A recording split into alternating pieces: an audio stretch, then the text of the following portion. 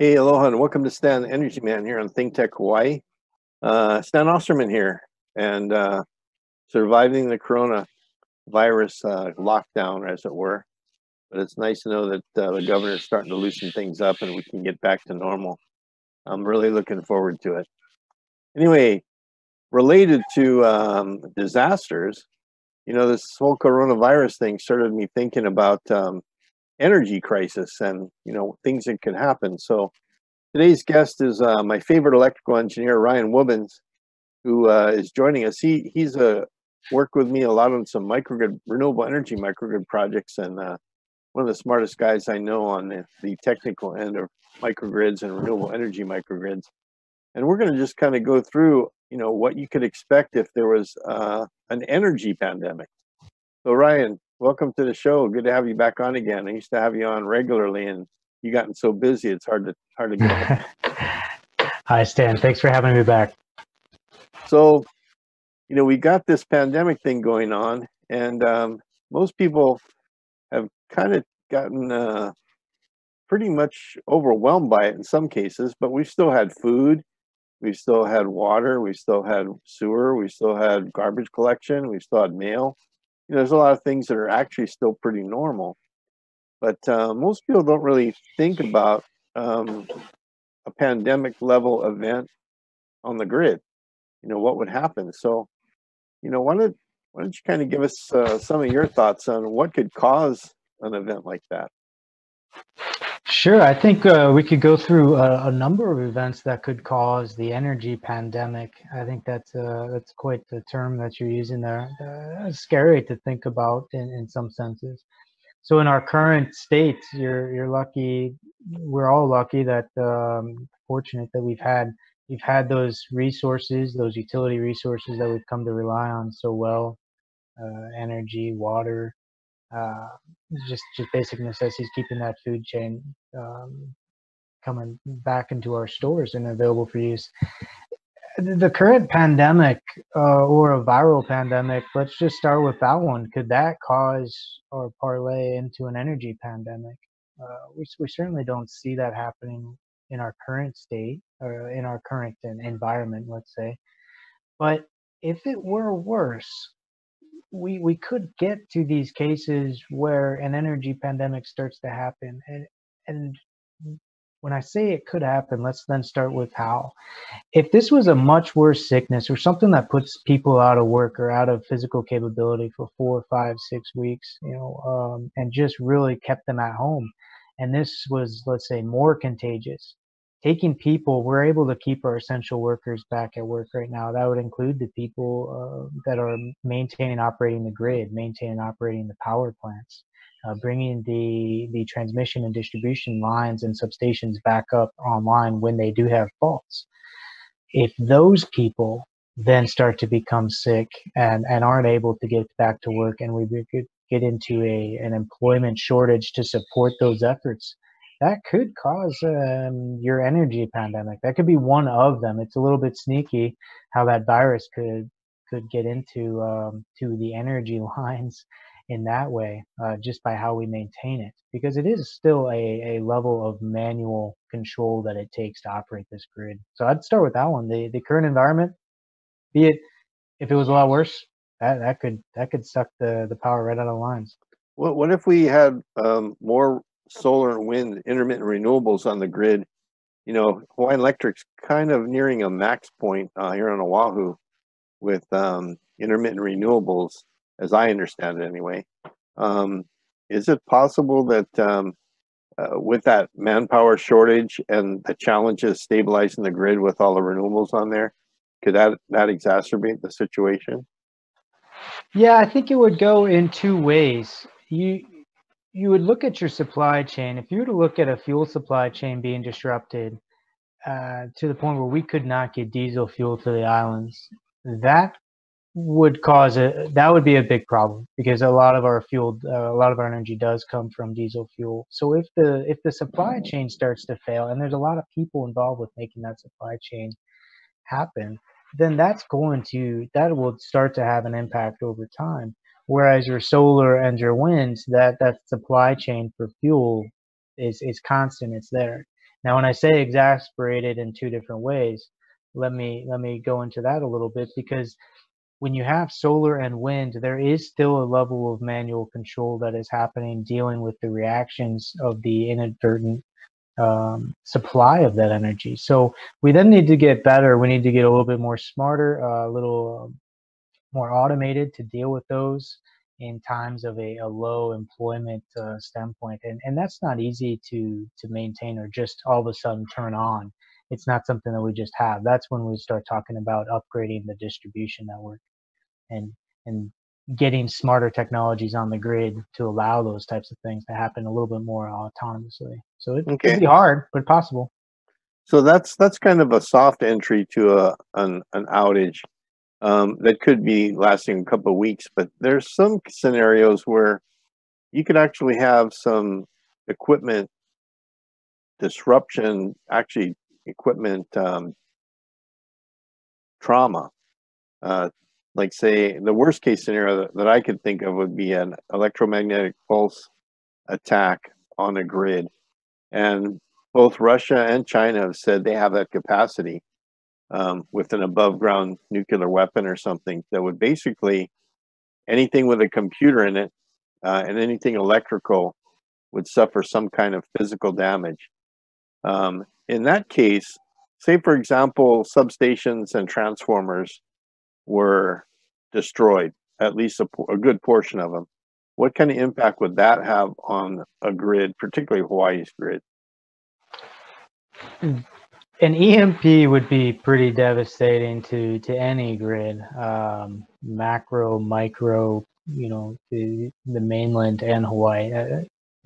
Very few things are going to survive, and a true and effective EMP that is targeting small electronics per se.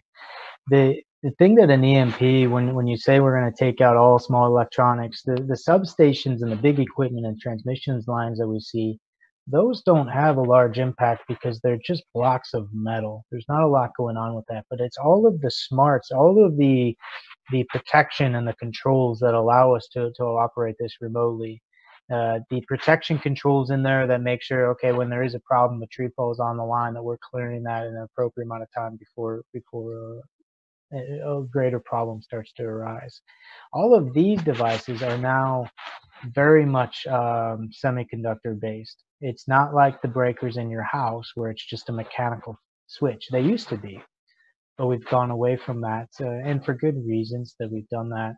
So the EMP that takes out all those small things, you're not just replacing them off the shelf right away. And another reason you're not replacing it is because if the factories that build them got whacked, they don't even have any that you can go out and replace.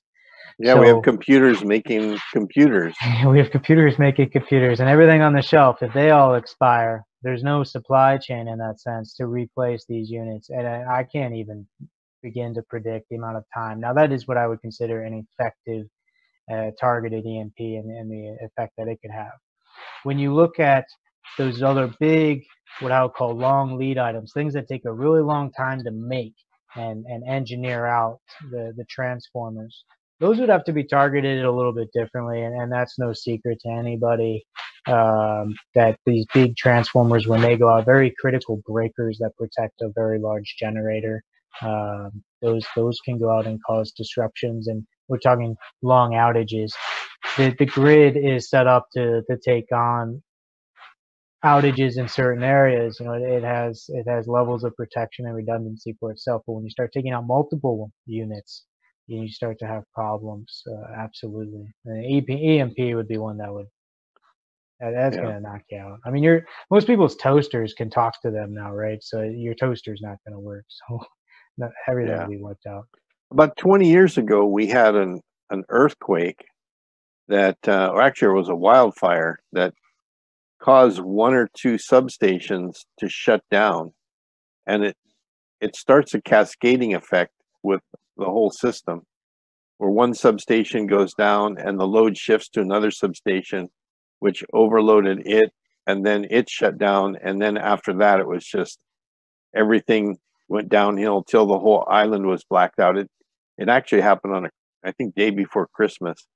And it was kind of interesting to watch because, like, we had power out in Kailua, but I was on my way to the airport, and I could still see all the lights out in Eva Beach doing fine. But by the time I got to the airport and Eva Beach and the whole rest of the island was out of power. And when the island shuts down, even if there's no damage to transformers, what's the timeline to get the grid back up just on this island?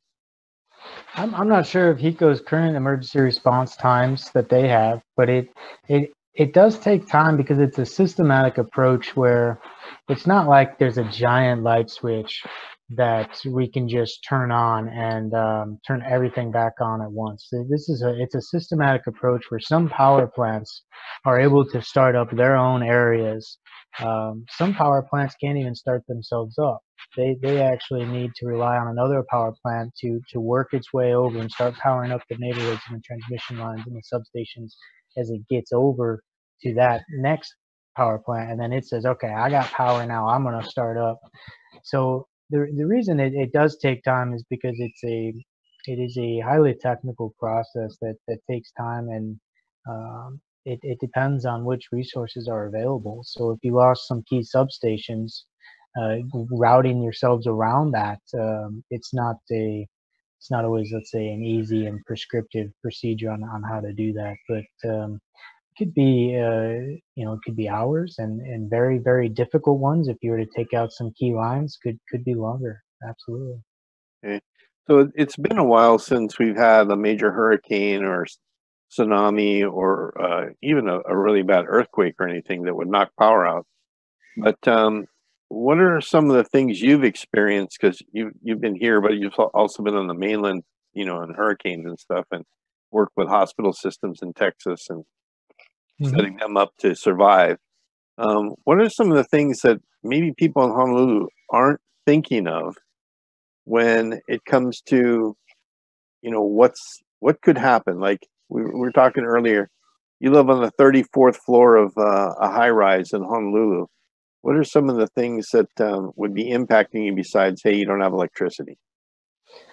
Yeah, it's starting with electricity is a problem, and then we can go on to the next utilities. But when you look at extended power outages, we're very well at taking into account the short power outages. Now, you go into the social media, everyone complains about it if the lights blink, but we can handle that. We're apt at dealing with that. A big north wind that just starts knocking down some power lines and some trees. We're out of power for an hour. We're out of power for 3, 4, 5 hours. We're still able to deal with that. When we start to see the issues is what happens if you're out of power for one day. Okay, you can probably figure that out. How do I just not have power for a day? Now take it 2, 3, take it out a week. Can you be without power do you know how to survive without power for a week?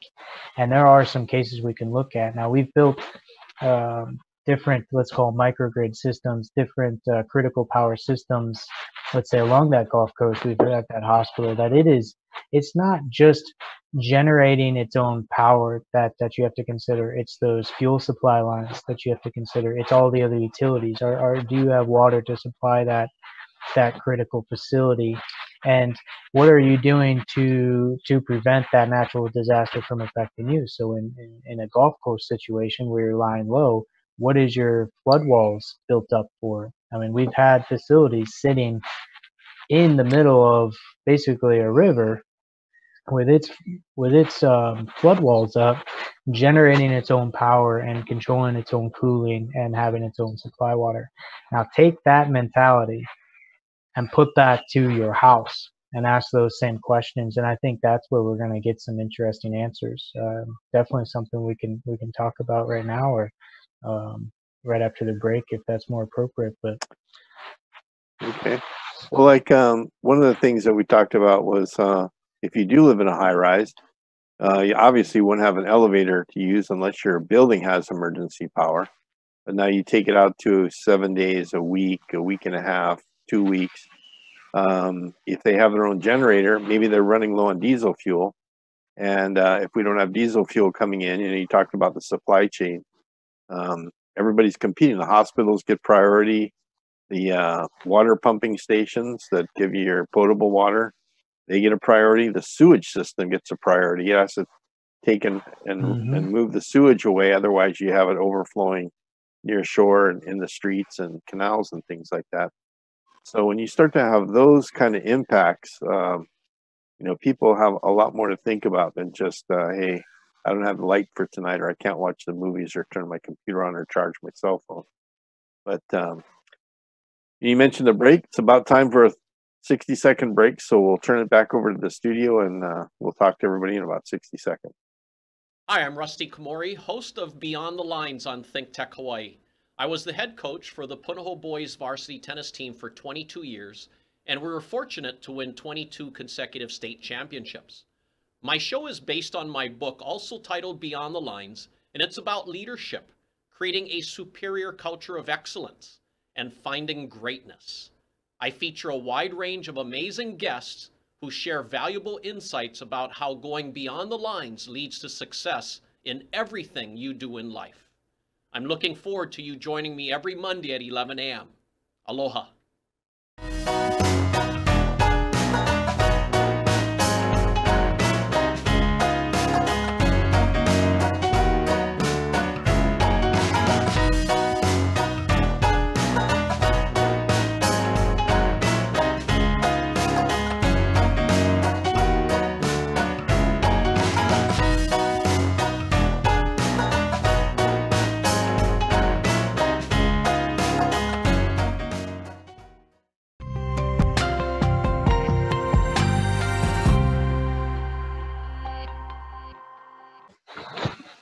Hey, welcome back to Stan the Energy Man. And we're talking to Ryan Wubbens, my very favorite electrical engineer, about, hey, speaking of pandemics and disasters, are we really ready for an energy disaster? Do we understand the implications, and are we doing all that we can for ourselves, depending on where we live and, how we're going to get through more than just a couple hours or a couple of days of no power, but potentially weeks, hopefully not more than months without power. But Ryan, you live out on the east side, near the North Shore of Kahava, and what are some of the things you do to prepare for a possible disaster of any kind, but particularly electrical outage?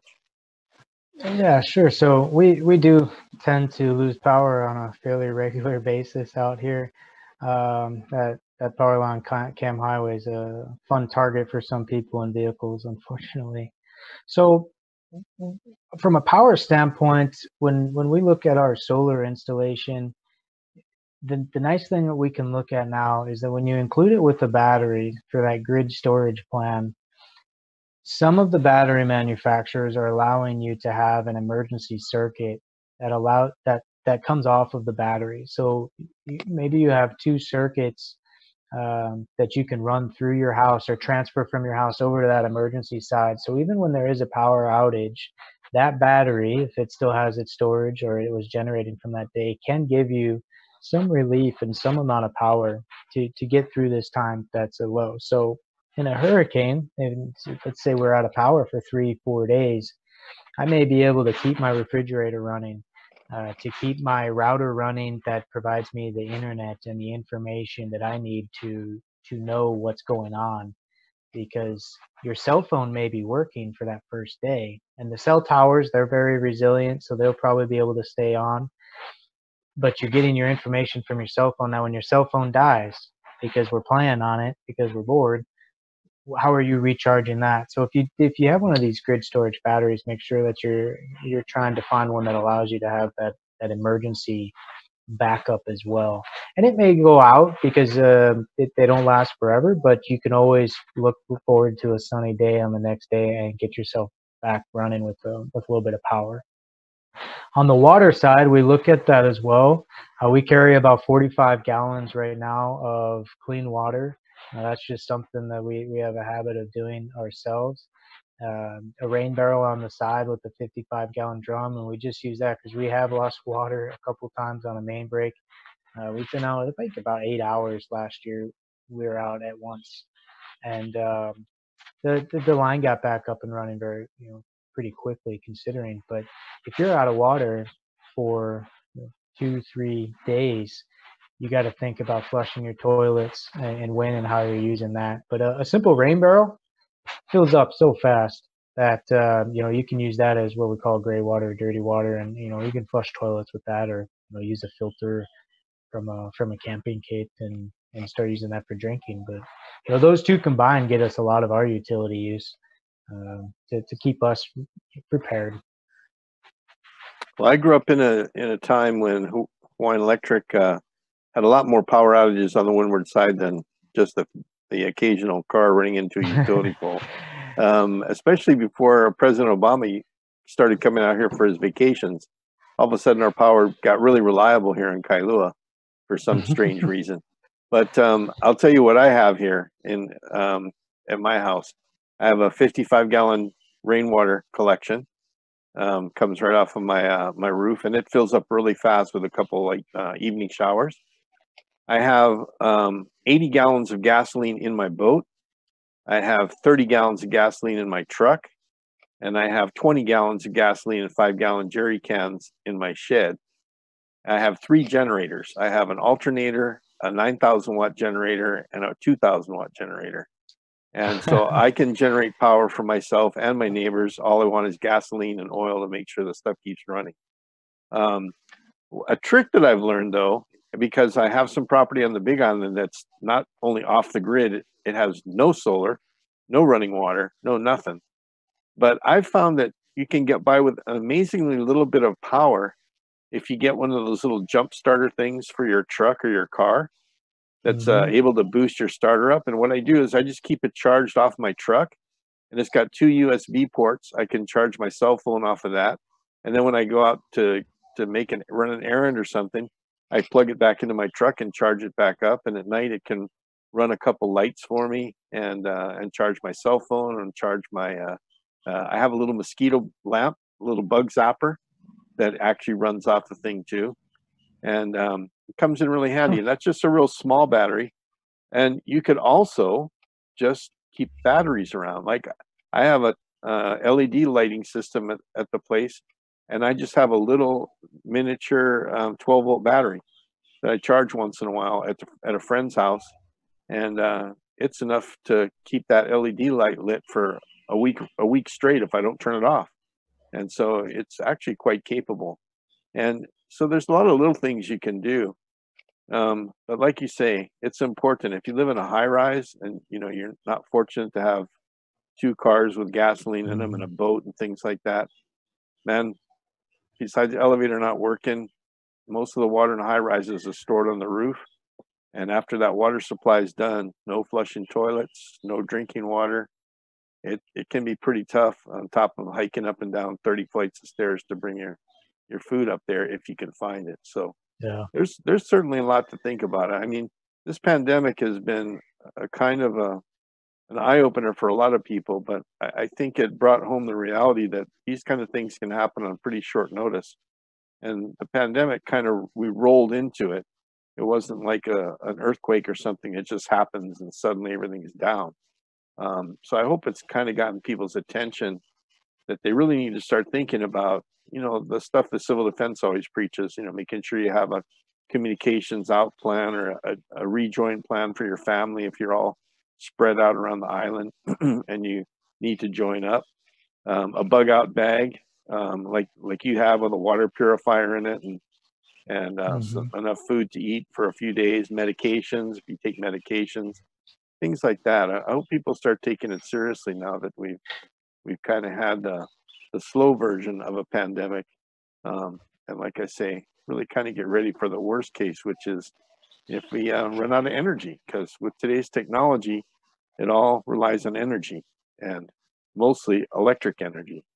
And I don't think we've ever really been given a low blow of a power outage that lasts more than a couple of days. And I think that would really get everybody's attention. Yeah, I think it would. You say well that this is a nice little awareness or awakening to what may be possible, and being energy conscious, something that you and I've spoken about time and time again, is the best way to maybe to approach yourself going off the grid, or what can you do to boost your own renewable agenda? And the easiest thing anybody can always do, which actually helps you in times like this, is be energy conscious. Be aware of your load. Lowering your load, your impact, your requirements that you need from the grid. That is the first best thing you can do before you start going investing in these big things. These little things that you're talking about, just having batteries on hand, can help you go a long way if you're energy conscious and able to live on so under some different load. Another thing, since you're bragging about how much power you have, I didn't know this was a competition. I do have propane for my cooking, and that certainly helps too. In those times where when I lose power, I can still fire up the range and start cooking, and that's helped us out before, because that's a little bit less of a demand. Um, uh, as we get more renewable, I don't know where I think our requirements and our demand for electrical power, it will go up even as we add this level of energy consciousness. But hey, we all figured out how to not use toilet paper for a few days, so maybe we could figure out how to not use power for a few days too. I never have figured out how to not use toilet paper, but I was down to about 3 rolls when I finally found another stash at Costco after 3 weeks. All right. That was bad timing on my part. I'd stocked up about 6 months ago, and I was hitting the end of my supply when this thing hit. When toilet paper and paper towels ran out, I was in Hurt City. I was really running low on both of them. But, yeah, we've kind of gotten a little taste of how bad things could get, and this is kind of a good wake-up call for all of us to start thinking about, taking our hurricane prep and our earthquake prep and our lava flow prep, especially on the Big Island, tsunami prep, and potentially just an electrical outage. Like I said, the last big one that happened island-wide was caused by a wildfire on the west side that took out a couple major power lines and caused a ripple effect through the whole grid. So, we really need to think about how we prepare for these things. And yeah, being that we are competing a little bit. I have propane, but it means I have to go cook outside. I have I have a gas grill and a Coleman stove that can work on white gas or propane if I want to run both of them. But well, I'm not going to let you get away with that. I use charcoal. I cook with wood there, so. Oh, that's right. You got your egg, right? I got a big smoker there. We cook out on the weekend, so I'm not going to let you win that one. Just I'm going to try and get the last words here. If I can speak for another minute, you might not get the closing sentence, but I don't know what I'm going to say, so I have to hand it back to you. No, we're actually pretty much at the end of time here, but I want to thank you for your insight, and I think it's something that we just take it for granted. Take for granted that when you turn the switch on, heat goes always there, the power's always there, and we really don't know what we have until we don't have it anymore. Mm-hmm. And then all of a sudden, it's like, yikes! Now what? And I think a grid outage is, one of those things that if it lasts more than a couple days, it really, really starts to get people's attention. So, yep. Yeah. So anyway, Ryan, thanks again for being on the show, and we have to have you on more often. I used to have you on at least once a month, and I think we need to do a little bit more than that. Yeah, we'll have to find some time back here. Thanks for having me back. This was a lot of fun. It's a good time talking to you. Okay. And that'll wrap it up for Stan Energy Man this week. And until next week, aloha.